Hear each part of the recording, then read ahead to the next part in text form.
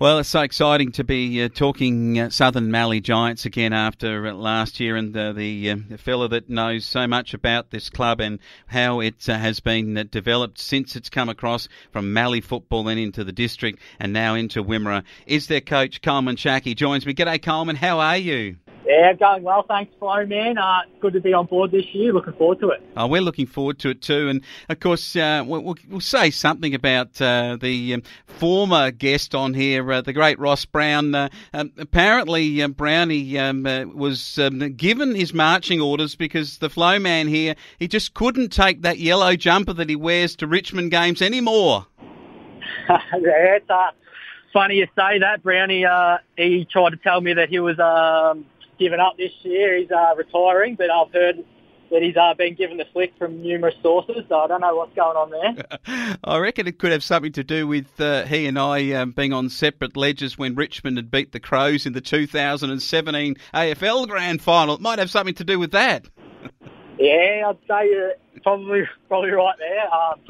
No, I know he went to the footy last week against Sydney, so that would have been a long trip home back from the Big Smoke after that, that's for sure. Yeah, apparently he had to go and watch a Carlton game with his wife, so that would have been an even longer day.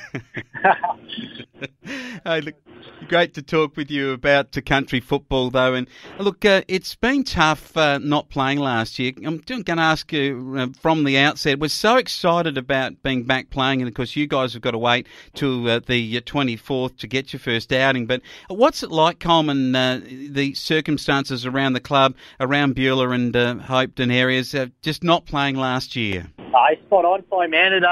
It is very exciting. I suppose the community realises how important it was, just community sport, the social side of things and the competitive side of things, just bringing everyone together, from all ages, I suppose. There's good numbers coming to training and you just didn't get to catch up with the people around your area without that connection of community sport, I suppose.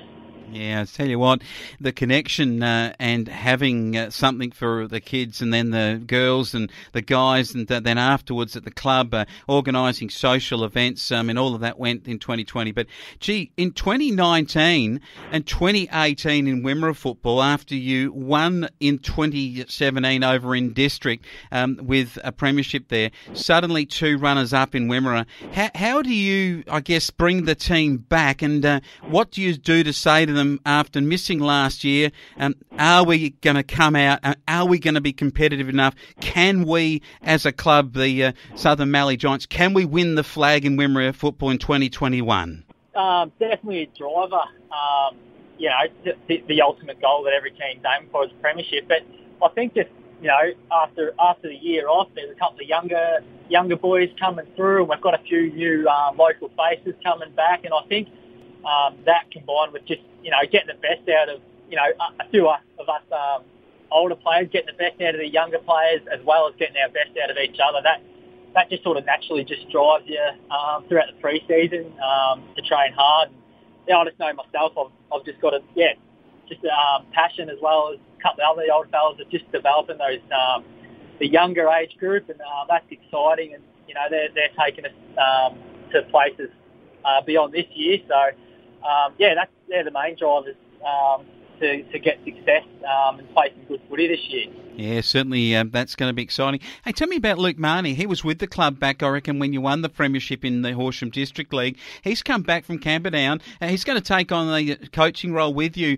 And now, with that, does that give you a bit more freedom on the field, Coleman, for yourself to play the game that you want to play and have somebody support you in the coaching role? Yeah, for starters, so that's absolute privilege to have Luke Marnie coming back to the club. I know he's a very well-liked figure on and off the field. He gets along with all the older fellas, and he's got a fair few connections after obviously spending a couple of years with us while we're in the district league. So, and to him to take on coaching, we're very lucky. He's got some great knowledge on the game, and he's already passed a lot of that on, and that definitely will give us some different views and different options, having both of us in that role, for sure.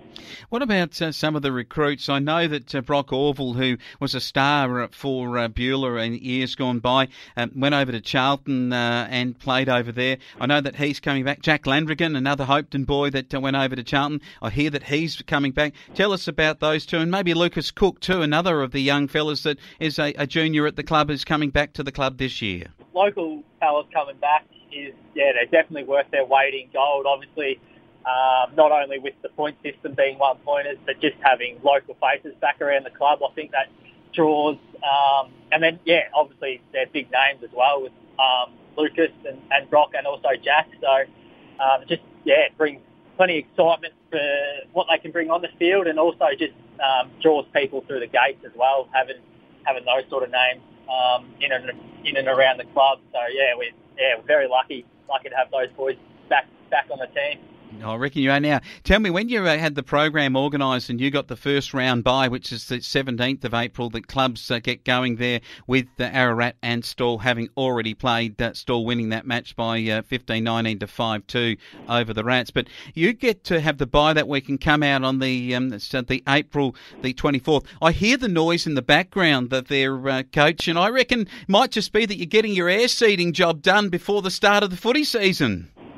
Yeah, he's caught me out here, Flo, man, sitting on the air seeder at the moment. There's a few starting to crank up around the area, so it'll be full noise. It might just give us a bit of extra time to get the crop in before the footy starts, that's for sure. Might be why Brownie's not on the radio too, because he's probably out on his air seeder too over there near Hopevale. No, I'd say Brownie's holidaying somewhere at the moment, I reckon.